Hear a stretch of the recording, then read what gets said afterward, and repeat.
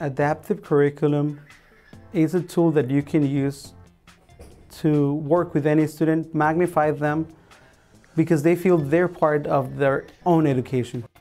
When they say stuff like, well, I didn't get it in class, but now that I'm using it here and I see the connection, I finally get it. When they say that to you, or they'll say, ma'am, I want to show you the world, the animal kingdom that I just built in an adaptive curriculum, and look. Or they'll tell me, ma'am, you can't put the protons and the neutrons in this matter because if this happens. When they're telling you those things,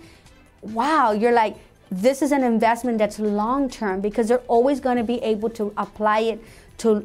real life. That's the only way you remember as a human being, something that you got to do real life application, you know. And I think that kid tells me the other day, you know, I don't really know how to ride the bike, but I know how to ride it in adaptive curriculum. You know, when they tell you that, you know that you're having the right conversation pieces with the kids. It is the first conversational piece that I learned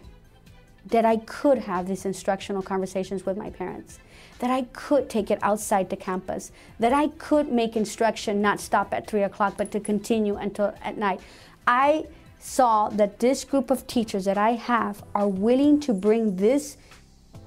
demographic area of low poverty to be the next educator leaders of this city, to go to college,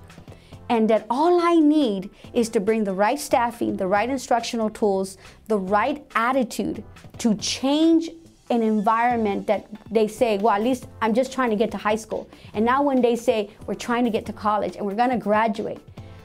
when I see that it's all a matter of one person finding the right people,